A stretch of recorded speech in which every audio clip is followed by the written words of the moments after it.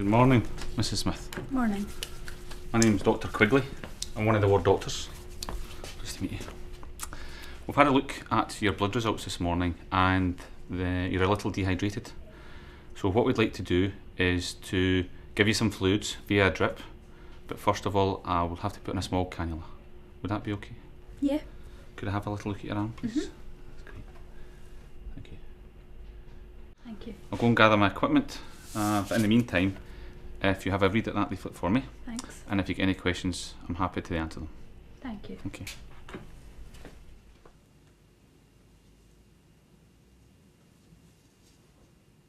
Equipment should be gathered and placed on a clean, near-patient tray. Items required include a disposable tourniquet, the appropriate size PVC, a needle-free access device, a 10ml sterile syringe, and a 2% chlorhexidine and 70% isopropyl alcohol impregnated wipe. Hand hygiene should be carried out using the 6-step technique. Appropriate personal protective equipment should be worn to reduce the risk of exposure to blood and body fluids. Gloves should be applied after donning a disposable apron. A disposable tourniquet should be applied. Cleanse skin with 2% chlorhexidine and 70% isopropyl alcohol impregnated wipe for a minimum of 15 seconds and allowed to dry naturally. Do not repalpate the vein or touch the skin. Packaging should be opened carefully to avoid contamination of the PVC. The PVC has now been inserted and the site covered with a sterile semi-permeable dressing to secure the cannula in place.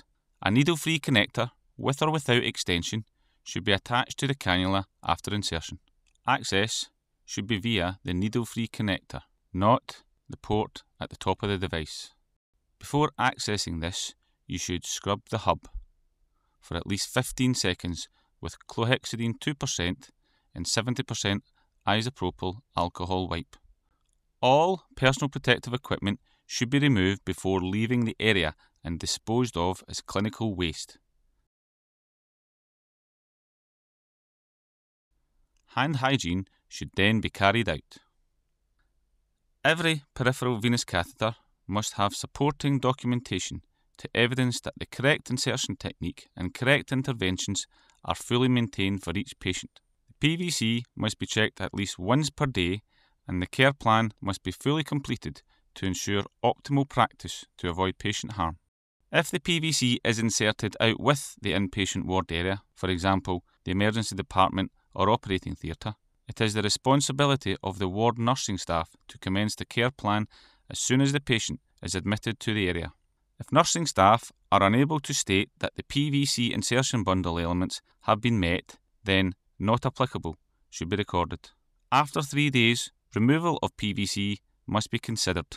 Rationale must be documented in the care plan if there is still a clinical reason for it to remain in situ. Supporting documents can be found in the online Infection Prevention and Control Manual.